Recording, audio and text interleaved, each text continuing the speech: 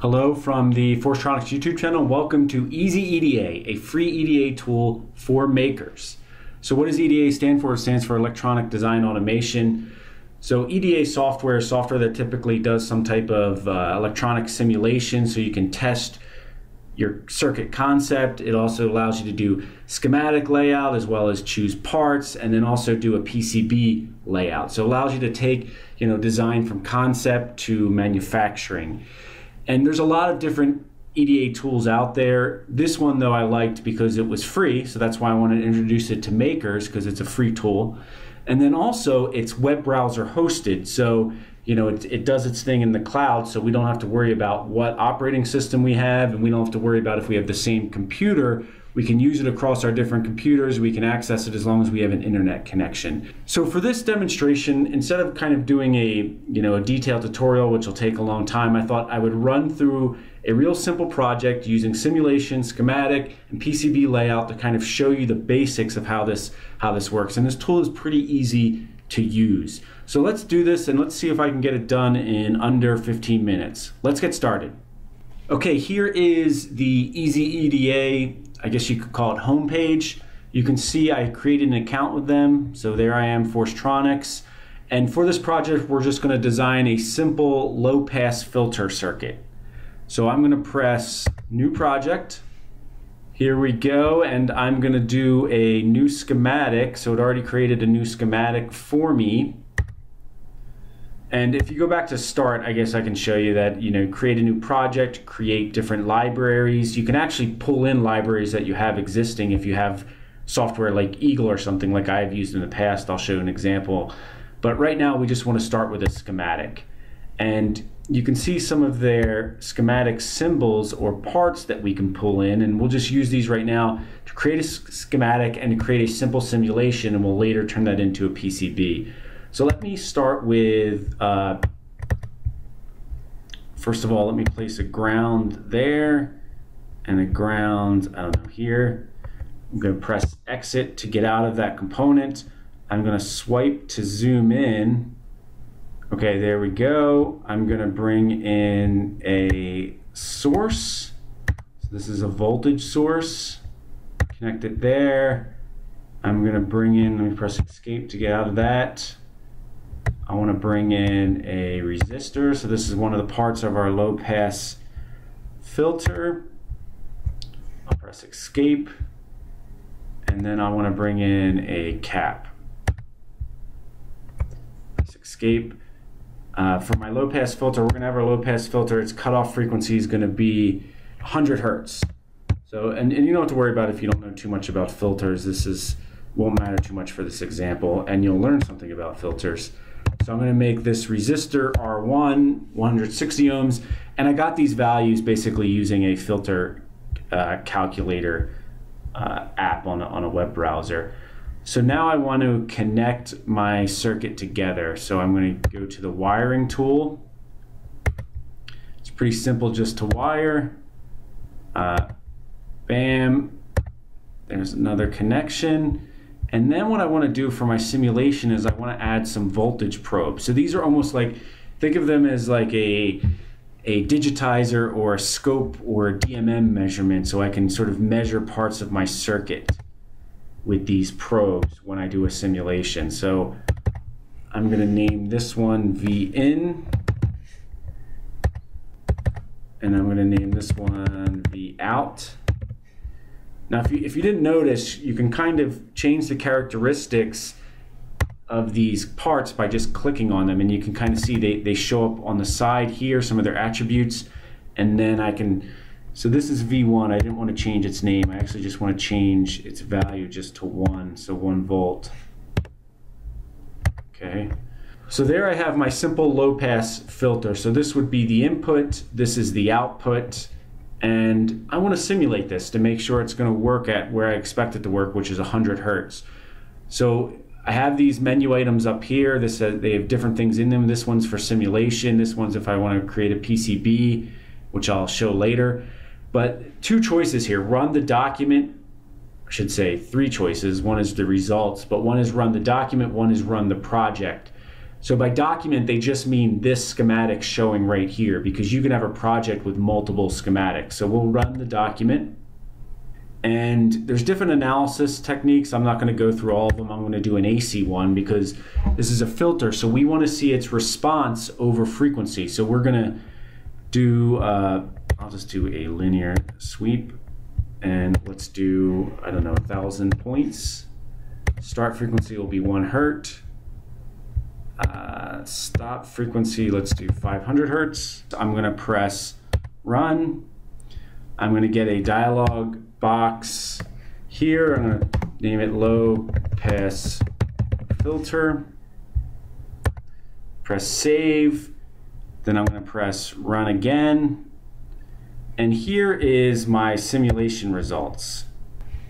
So VIN, where I had my VIN probe, is here in blue. So you can see this is 1 volt, because 0 and 2, it's 1 volt. Then they do Vout and dB, and they do, I think pH means phase, I'm guessing. So you can see I have voltage here, I have frequency here on the y-axis, and then I have dB, which is a measure of gain, on the right axis. But really, this is not really that easy to read, I've noticed. So what I did was I went into here and I split these into different panes. So if I go to, if I do pane 2 here, and let's say I want to change the color to something green, because I like green, and then I hit apply, it's much more clear. So this is maybe something they need to work on a little better, but it's much more clear because here's VIN, which is the blue line. Of course, maybe they shouldn't have it right against the top, but it's at 1 volt, which we would expect.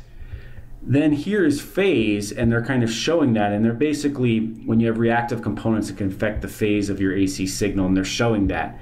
But here, this is the real thing that I'm interested in. It's this green line. So this is showing dB. So 0 dB means at these frequencies, 1 hertz to 10 hertz, there's really no attenuation, or no AC is getting blocked. But once we get to down to close to 1K, we can see we're getting attenuation. And then here would be our 3 dB point. So when you have a filter and you have a cutoff frequency, ours is 100 hertz, we expect this to be 3 dB, and that's probably what it is. It lines up. So our filter looks correct after we run this simulation.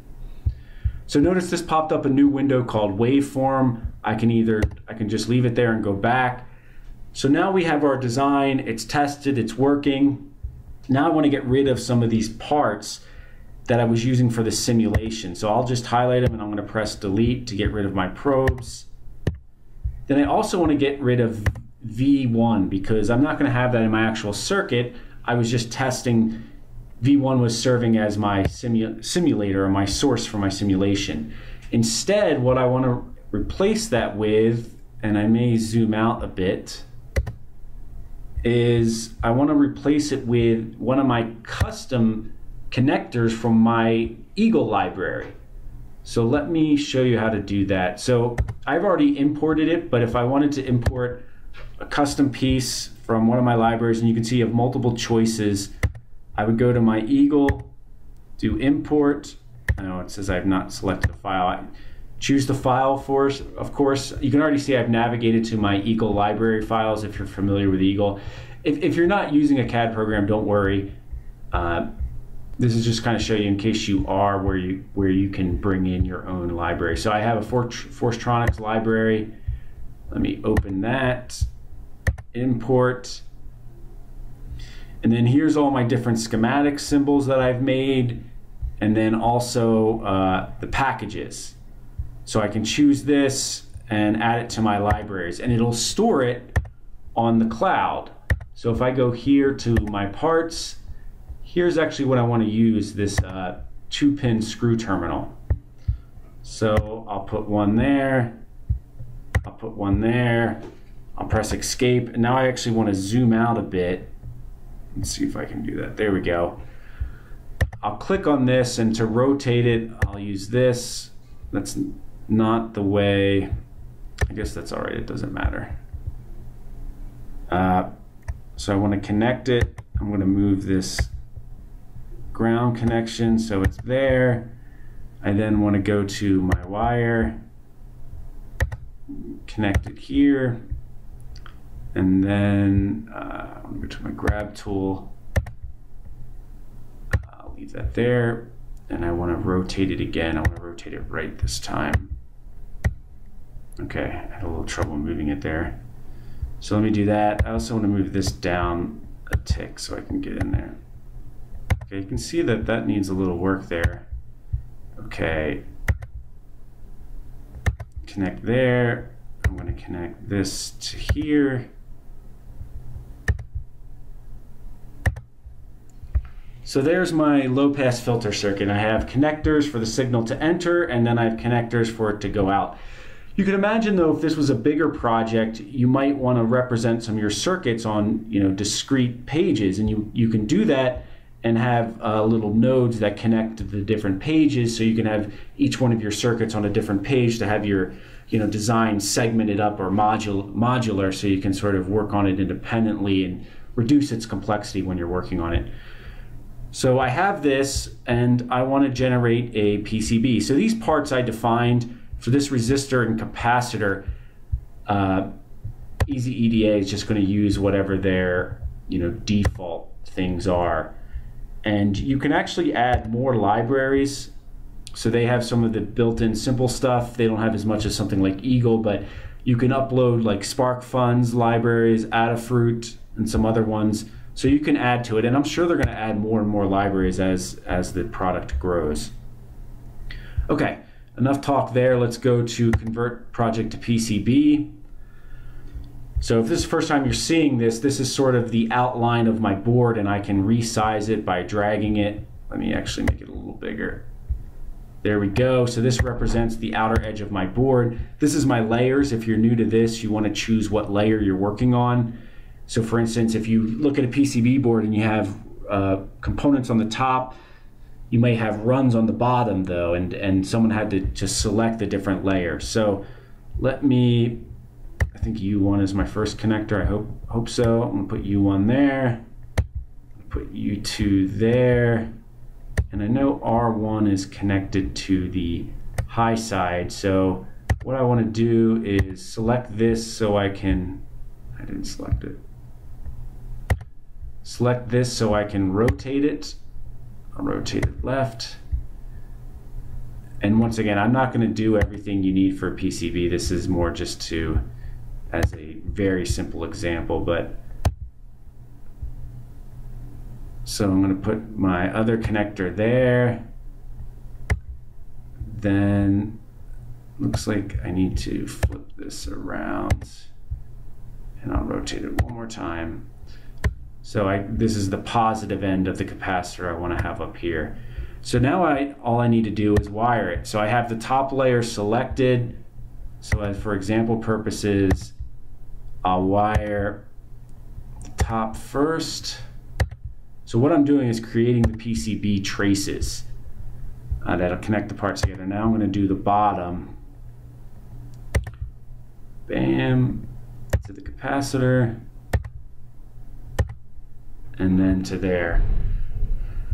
So what'll happen is what I did with the layers is the red is on top. So when you get your PCB board, you'll see a top trace, and then this one's on the bottom. And the reason you want to use top and bottom is if you have a lot of things, so you want to be able to, you might want to have runs go over each other, and this is how you would do it. Okay, so there we are, and now I want to turn it into a finished product. So I'm going to do fabrication output. It's going to name this. I'll change the name to, I'll just put low pass filter PCB. There we go. It made me save it, so it makes me click on it again, which is weird. And now it takes me to their PCB store. So as I mentioned, EasyEDA is free. One of the ways they make money is by, you do your design in their software and then you use them to manufacture your design. So that's they have to make money somehow to develop this. This is how they're doing it. It makes it real easy though. Here they have this Gerber view, which is actually real nice. So the Gerber file is what's generated for the manufacturer, and it just gives us a preview of the board. So we're looking at the top, and here's the bottom because we ran one of the traces on the bottom. So that's a nice thing. So they already have the characteristics of our board. If we wanted to go to a different color, we can. This price too is not too bad at all for a price, so that's pretty good. So that's all I have for this tutorial. I just wanted to give you a quick overview of EasyEDA. I like the concept because it's free. I like that it's web browser hosted, so if you're a maker, you can leverage this tool. Thank you for listening, and if you haven't checked it out, please check out the Forcetronics.com store. I have Arduino boards, genuine Arduino boards on there for sale, $1 off for the rest of the summer of 2016. If you have any comments to share or insights to share related to EasyEDA, please use the comment section below. And thank you for watching.